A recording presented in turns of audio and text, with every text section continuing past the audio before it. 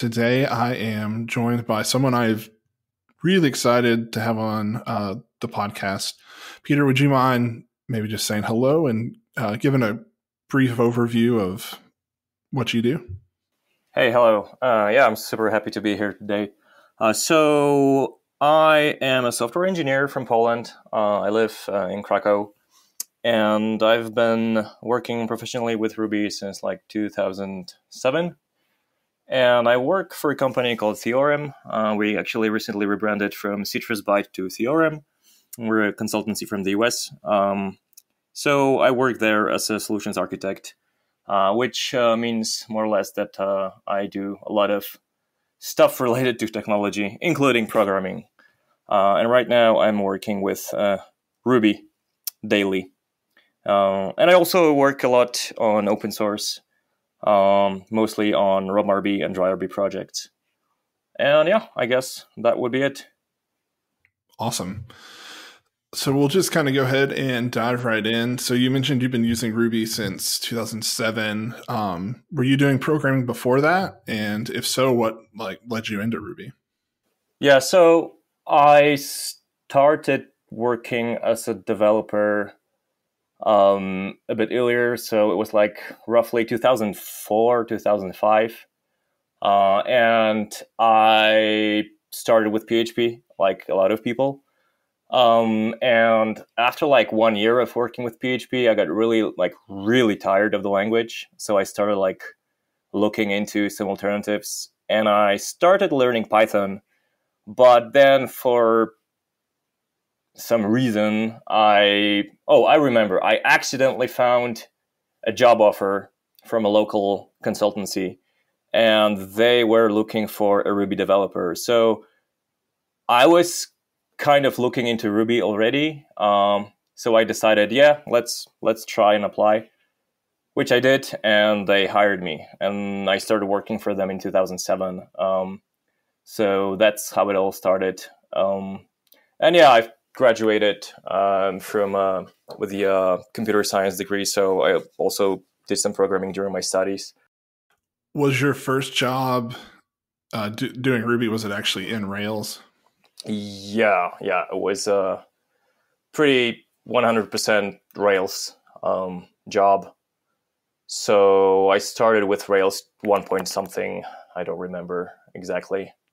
I don't know that even today that I know of a ton of jobs that are just like Ruby without Rails. Yeah, it's pretty common to just use Rails. Although at my company, we actually stopped using Rails except some older projects. But these days, we don't use Rails. It's no longer like a default go-to framework for us. So there are companies who actually stop using Rails. But yeah, it's very uncommon. That's for sure. That's interesting to hear. So what, if Rails isn't the default per se, what are some of the other options that you have or that you tend to lean towards when you're starting new projects in Ruby? Well, I'm like super opinionated. So I typically use like things from DryRB mostly. So we started using Rada framework initially, and now we're like slowly moving towards Hanami. But yeah, first I want to see Hanami 2.0 released, and then I will probably start using it right away if I have a chance, obviously. I am super interested in Hanami 2.0. We had Luca on the show, and we also had Tim, and we kind of talked about, I guess, some of the decisions around like moving towards 2.0. Are you also involved with the Hanami team on that? Yeah, so we actually decided to like start working together. By we, I mean people from DryRB and RomRB core teams. Like there are like a lot of things that we want to achieve that are just identical. So we decided, well, it makes no sense to like work separately. So we decided to start helping each other.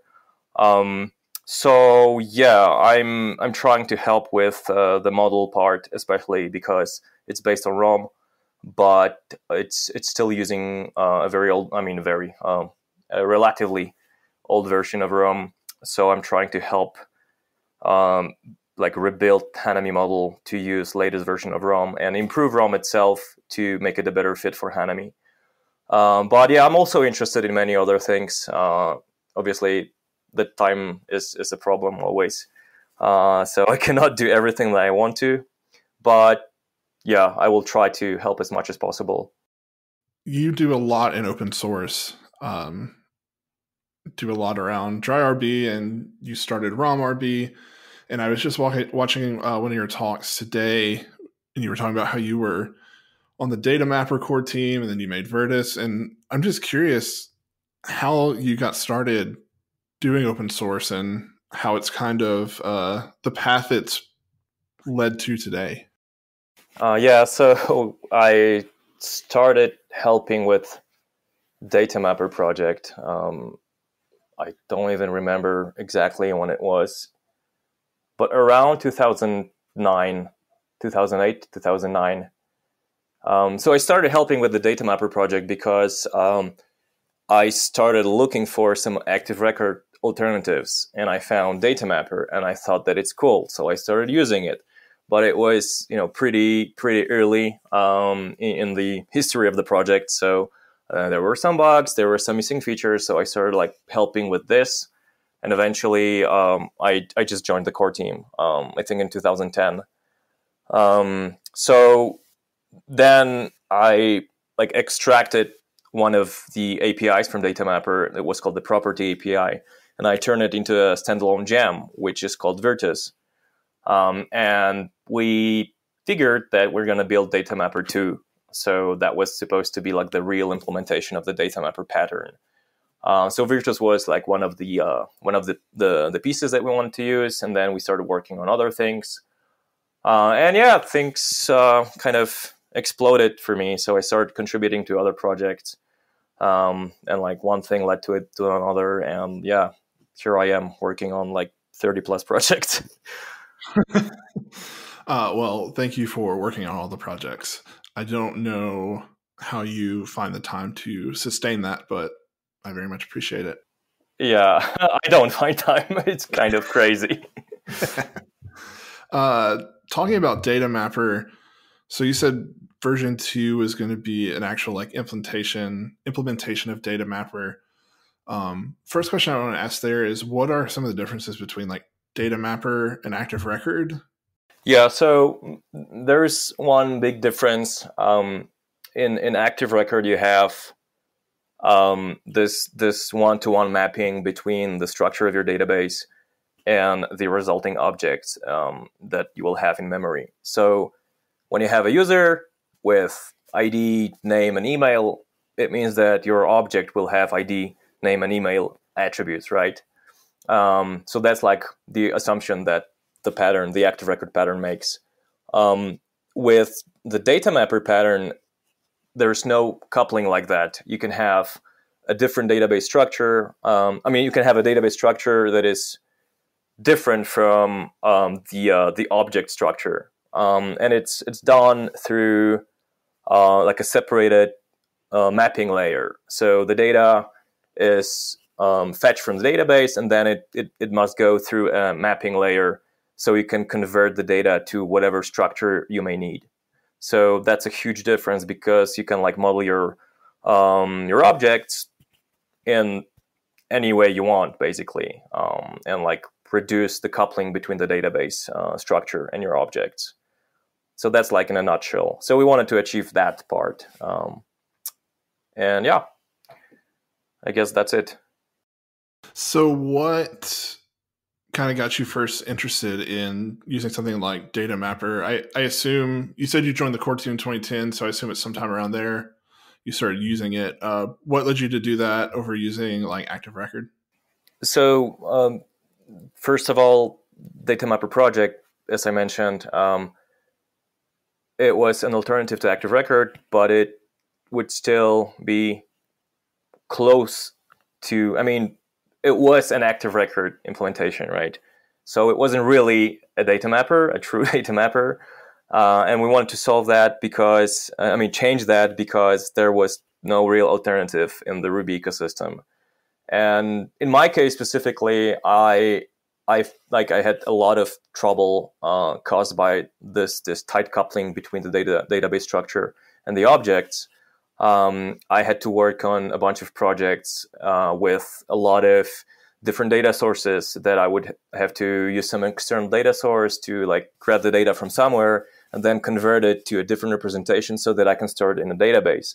And an active record library doesn't really help you with that. So active record, the library, and data mapper, the library, they both didn't really help with this. So I was like completely on board with just changing the pattern, the underlying pattern of the library. I actually don't remember exactly how it was decided to just rebuild the library and use the data mapper pattern itself. It was so long ago. But yeah, my personal motivation was to just have a real alternative to active record, because it's basically the only pattern that we had in Ruby. Right. So did Data Mapper 2 ship, or is that what became ROM-RB? So it basically changed its direction at some point. I started experimenting with like a more lightweight approach to working with data in Ruby. So I built like a quick proof of concept using SQL library, and just I think I used Virtus for the object, like for defining classes and having like attributes with types. And I use SQL. It's dataset API to like build database queries and just get the raw data from the database and then instantiate objects using Virtus. So I built like a very, very simple proof of concept, and it worked very, very well. And I figured that this is what I want ROM to become. Like, this is the architecture that is just, it works much better and it's much simpler than the data mapper pattern. So I just rebuilt. I mean, we already had like a very early prototype of ROM, which was like moving slowly towards the data mapper pattern, but I decided I'm not going to do it. I'm not interested in actually doing this. So I rebuilt the ROM in like 1 month. Wow. Yeah, because I use SQL, which solves a lot of problems. So it was relatively easy to build like a working version of the library. So I rebuilt ROM, and it became, I'm not actually sure what it is now. It's kind of hard to define. I'm not sure if there's like a pattern that would describe it. So I just call it a data mapping and persistence toolkit. That's like my definition. That's a fair definition. Yeah, so I've been finally like toying with ROM, and I've used Hanami model, which I know is built on, like you said, an older version of ROM. I think like one of the things I've been kind of like butting my head against on a recent active record like Rails project was I needed to do some like somewhat complex validations, and I found myself like kind of doing some like acrobatics to get it to work. And I was thinking back to like using Hanami, where like validation happens controller level. So like you have a params validation. And so once I kind of like experienced a little bit of that pain, the Hanami and kind of subsequently like ROM approach to no validation, like inside ROM, I really started to appreciate that. Yeah, I know that a lot of people are surprised that there's no idea of validation in ROM. But I think that having it like externalized and like closer to like edges of your system, it's just much better to keep things there, because like every use case that you have in your application, it's like it needs its own validation. You can't have like one centralized model and say that every time it's used, that's the validation that needs to run. That's how people end up with all these like conditionals and like various switches using some special features of an active record model to like support different scenarios. But it gets messy very quickly.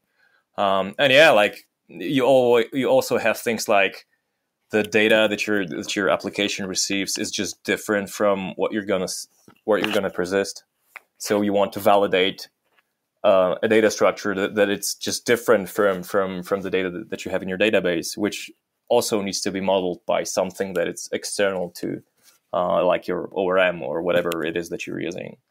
So yeah, we're trying to solve this kind of problems for sure in Hanami. I was reading this past weekend through the Programming Phoenix book, and they were talking about, I think they were talking about maybe it was change sets, something within like using Ecto, and how they kind of talked about this thing you just mentioned, that sometimes like maybe the data you give to create is data different than the data you want to give to update, and like those are two different validation sets. And I was like, yeah, that's the words I've been trying to use to figure out like kind of why validations are hard when they're all together and with your like persistence and everything. Yeah, that is very true. But I think in Ecto it's still like part of the library. I mean the validation part, but it's not as coupled to like other parts as an active record, because in active record, I mean the library, it's like very very close to the model and the persistence related stuff. So yeah, Ecto has a much better design here, because the validation is like it's part of the library, but it's nicely decoupled, at least from what I've seen. My experience runs about everything I just told you. I've read a little bit of a book. So ROM's not the only project you work on. You have many libraries under the DryRB umbrella, and I know there's several core team members that work alongside you.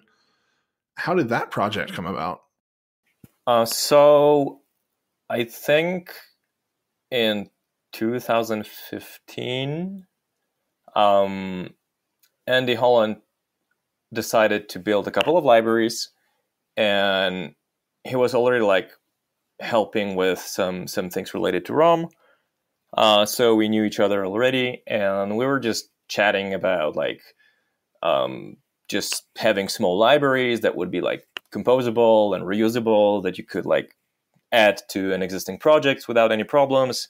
So he started building this type of libraries. He built like this, what eventually became dry configurable. And we thought that it would be nice to have like a single, like one place on GitHub to just like group all these projects. And we came up with, I think he came up with the name DryRB. And I was like, yeah, awesome. Let's do this. It's short. I love it. And it wasn't taken on GitHub, so that helped. So yeah, he created the organization, and like I think like 2 months after it was created, I started contributing. So I built Dry Auto Inject. I think this was my first library. So I created this project. Then Andy started experimenting with some validation library, which eventually became Dry Validation, that I rewrote like 2 times, I think. So yeah, and then it just kind of started growing, and more people started just helping with the libraries. And then Tim Riley joined us and started working on Dry Transaction and other jams. Yeah, then Nikita built a bunch of cool stuff like Dry Monads. So yeah, and it's been growing since then. For those who might be listening and unfamiliar with the set of problems DryRB solves, do you mind just giving a quick overview? Yeah, sure. So DryRB is a collection of libraries, and the idea is that every library should solve just one specific problem. And I'm not necessarily saying that every library should be like a micro library. We're definitely don't want to have like 1,000 libraries there, but we're trying to focus on like solving some fundamental problems. So for instance, I created this library called Dry Types, which helps you define type objects that can, for instance, perform some coercions or apply some constraints to values. or we have dry validation for like validating input and applying some domain specific rules. So these libraries are relatively big, but they actually solve like one fundamental problem. And another idea behind this organization is that all these libraries should be standalone. You should be able to just add them to any project without any problems. We like don't use monkey patches, which is quite the opposite to what you have in Rails. And it's one of the reasons why we don't monkey patch is because we want these libraries to be easily usable in any project, and we don't want to have any kind of conflicts. Also, monkey patches are just really crappy abstractions. And also, it's great when you can just compose a bunch of libraries into a bigger framework, right? So like having a very consistent API, very consistent behavior is important. And I think, pretty much achieved that. You can like use a lot of dry-RB libraries just together. And yeah, we actually started thinking about like creating a couple of groups of libraries within the dry-RB organization, so that you can see that there are some like underlying core libraries, and then on top of them we have like high-level abstractions, just so that it's easier to see how things are organized and how you can use certain libraries and which libraries will fit your use case better. Would you say that Hanami 2.0, like working with Dry and ROM, is kind of like the fulfillment of that idea that you can just pull these libraries together and make something out of it? Yes, for sure. I actually have like a pretty strong opinion that a good framework is a framework that consists of a bunch of smaller libraries. Like frameworks are great because they allow you to move very fast, and they like provide you with the structure, with like best practices and all this stuff. This is great, right? But every project that becomes like a bit bigger, right, you will start having issues with the default behaviors, like default functionality, and you will have to do something that is just more custom. And when you have a framework which doesn't provide you like simpler abstractions that are like underlying abstractions, then you will have trouble. Like you will either hit some kind of limitations, you will have to, I don't know, monkey patch something, or like rebuild some part of the framework so that you can just achieve whatever you need to achieve. But when you actually have smaller, simpler abstractions under the hood, you will still be able to leverage them, right? So that's like at least my big idea, to have a framework that consists of smaller libraries. So yeah, I think that we're like slowly moving towards this goal with Hanami too. That's awesome. Shifting gears just a little bit, still within the Ruby realm, if I recall correctly, your Twitter bio says that you are literally an award-winning Rubyist. Do you mind telling us a little bit about that? Yeah. Okay. Yeah. So there is something called Ruby Prize, which is a prize funded by the Ruby Association from Japan. And each year, people can vote on who should get this award, and then winners of the award are invited to the Ruby World Conference in Japan. So I was one of the so-called final nominees. Like I didn't win the main prize, but I won like one of the prizes. So I got invited to Japan, to Ruby World 2017, to get the prize from Mats himself, which was pretty awesome and a pretty amazing moment in my life for sure. Oh, and and by the way, you get this award because people think that you contributed to the Ruby community in some significant way. So this was awesome for me. Yeah, I think they got that award right. So we kind of touched a little bit like on some of the things about Rails maybe you don't like. You have a blog post from 3 years ago, I think it is, that was my time with Rails is up, and I'm just kind of curious. What are some of the things that maybe you started to experience? And we've touched on this a little bit, but that kind of led you away from like Rails being the default thing you use now into the world as you kind of have it today?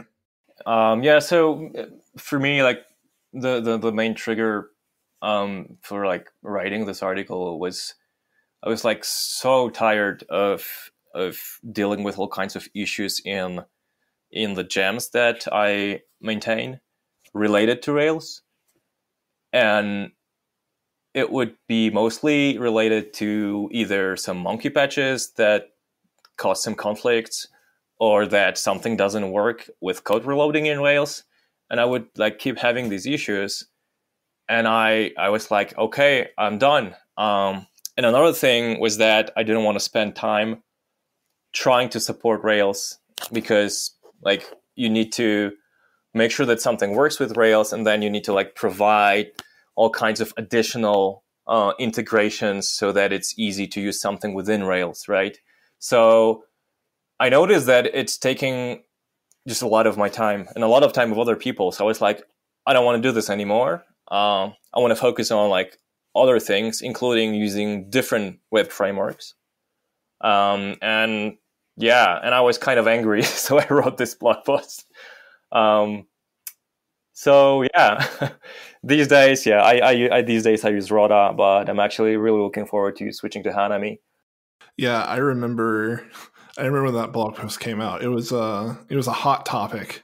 Yeah, that was by an accident. Like, wasn't intentional. You and Tim Riley are two of the people I first like saw videos that really kind of changed the way I started thinking about programming. And my career is like I did a little bit of PHP and I learned Java in college to like an embarrassingly small amount of Java. But so like Ruby and subsequently Rails have been really the only thing I've done the past 6-7 years. And so when I came across like the videos y'all had given or talks you had given, you touched a lot on about like using functional concepts and blending them in with OOP concepts in Ruby. And that was like mind boggling to me because at the time, like Elixir was kind of fresh out the gate and a lot of people were talking about it. I kind of felt like, oh no, like I'm missing something by staying in Ruby. And then here were two people saying like, you can take these concepts and use them in Ruby and like, you'll actually have better Ruby code. And so I kind of wanted to talk about how you first kind of started exploring, for lack of a better term, like the functional blending of OOP in Ruby. Yeah, so yeah, that's definitely one of my like favorite topics. So it started with Data Mapper, the Data Mapper 2 effort, basically. Dan Cobb, who used to be the maintainer and one of the core members of Data Mapper team, started experimenting with using like immutable data structures in Ruby, or I should say just using immutable objects in Ruby. So he started experimenting with this idea that you're going to write Ruby code in a way that you don't have to rely on mutability at all. So that was like the very first step for me because I felt inspired by this. So I started just doing the same thing, just writing Ruby code in a way that there's no need for like mutating objects. And then I just started digging into functional programming in general.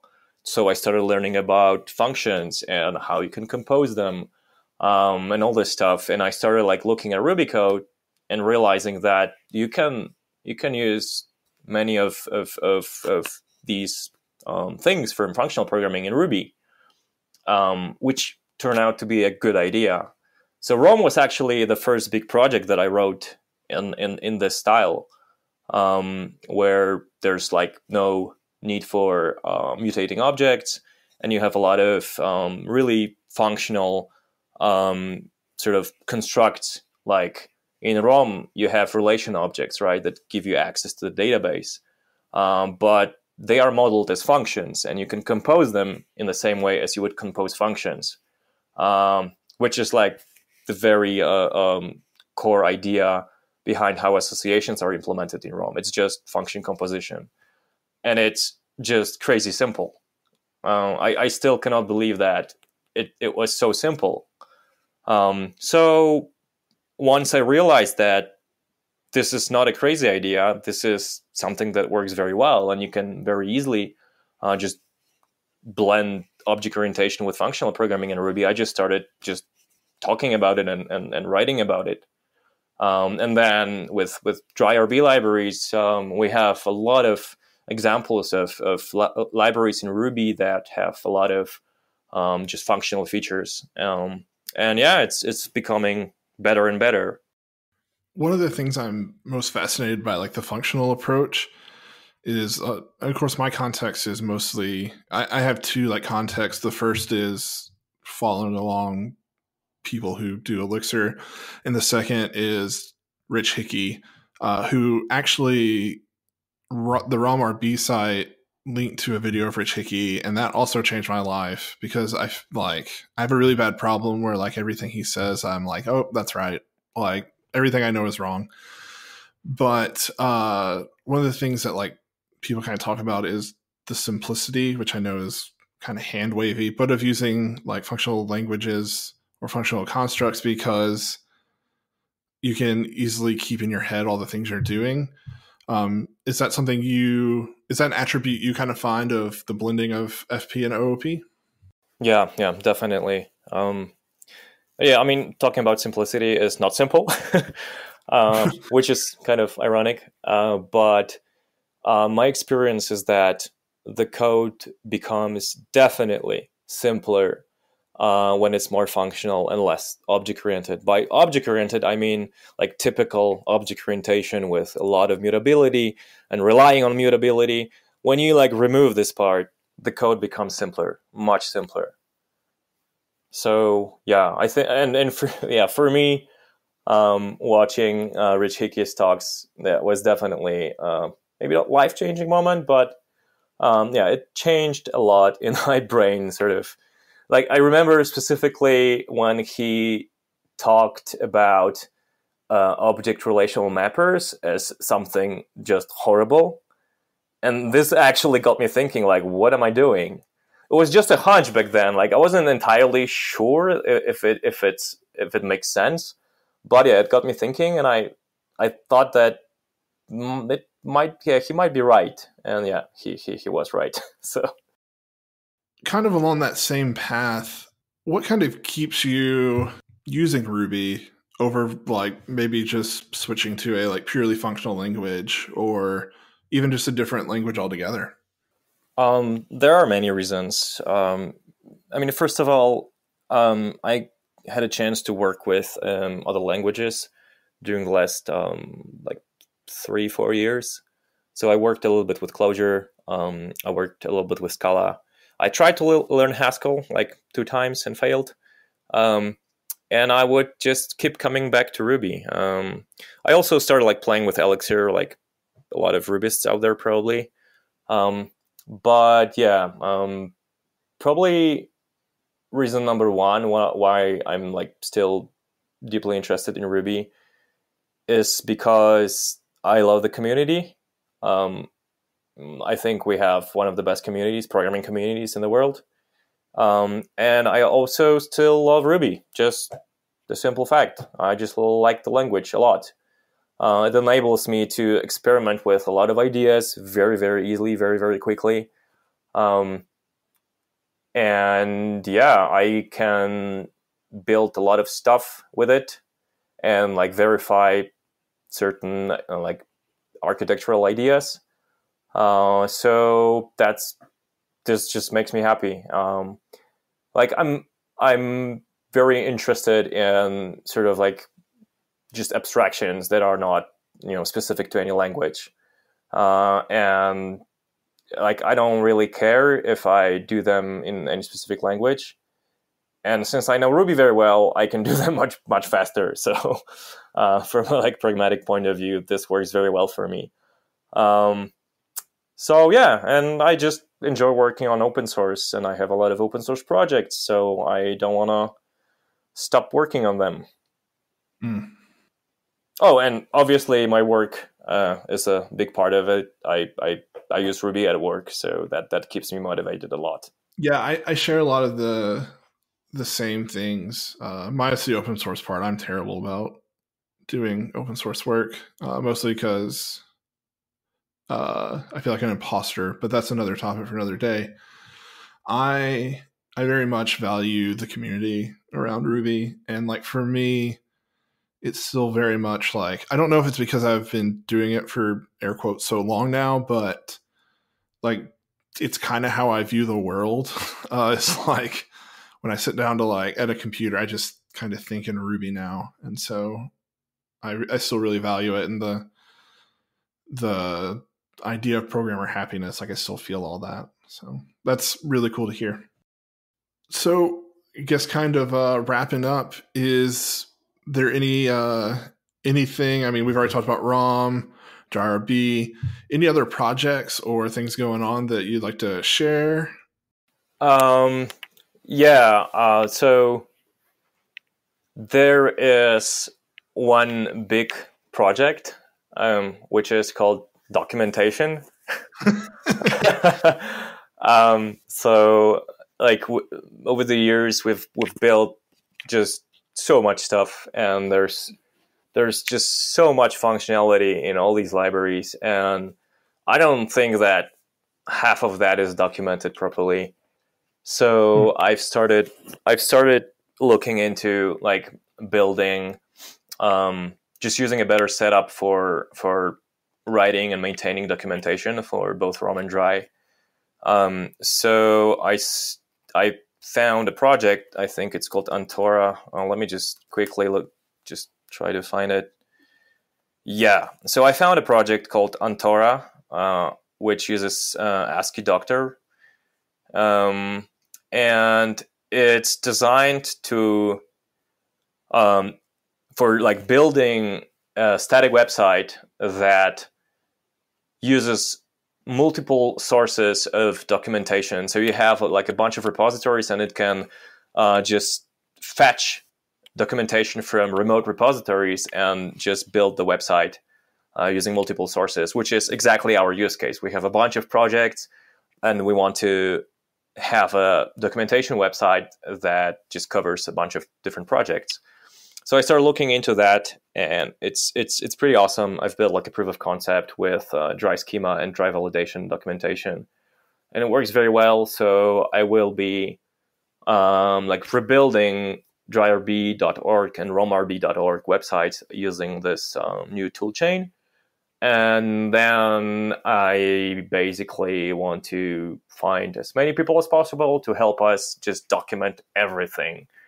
I think like this is probably one of the most important things to do these days for both projects. Just improve documentation. There's just so much stuff that you can do, and people don't know it. You know. Yeah. And yeah, so that's an upcoming thing. And there's also one really interesting project that Nikita from DryRB and RomRB core team started working on. It's called Dry Effects.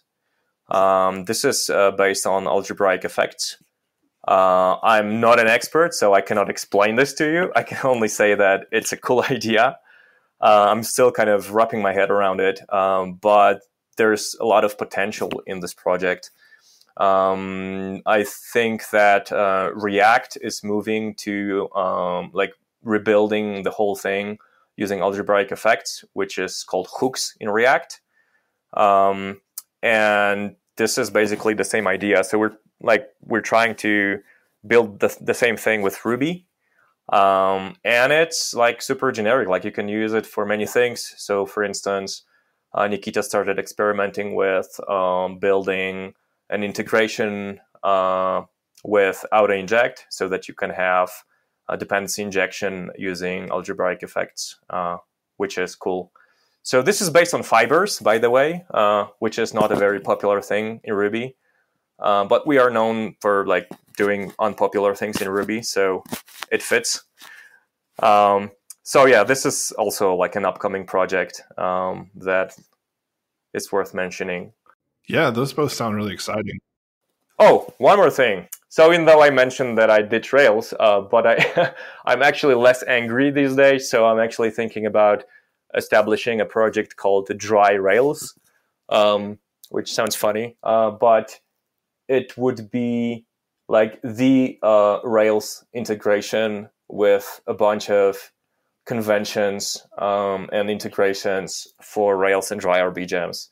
Like a project for like getting started quickly with dry RB and Rails. So my plan is to like build something very, very basic, like give a starting point, and then hopefully we will find some people who would like to just expand it and build whatever we need it to do. So that's another big thing on my plate. That sounds awesome. I feel like something like that would also help people who are maybe uh, intimidated by like making the jump to something like just diving into dry RB, like, oh, just use it here in an environment you're familiar. That sounds awesome. Yeah, I mean that's the one of the biggest problems. People just don't know how to start. Like the nature of the libraries is that you have just a bunch of smaller pieces, and you need to like just combine them into something, right? And a lot of people, especially people who are just less experienced, it's just too hard, and there's just no good resource that would explain it to you like very clearly. Like if you want to use dry RB with Rails, like follow these steps. There's no such thing. And even if we wanted to like document it, it would still be just maybe not messy, but it would be too complex for like many developers because Rails really, as a framework, it really requires a lot of integrations. So yeah, you just need to hook into Rails, and you need to provide all kinds of things so that adding a gem is nice, like feels good. It's a good user experience. You just need an integration. That's why I think that we need dry Rails basically, so that it's easier to get started. And have documentation for it. Sure, that's awesome. Aside from projects, any places people can find you on the internet, or any talks or anything like that you want to mention? Yeah, so I have a website. It's solnic.codes. And people can also follow me on Twitter. I'm Solnic with like underscores, so underscore Solnic underscore. And yeah, that's it, I guess. I had a couple of talks this year.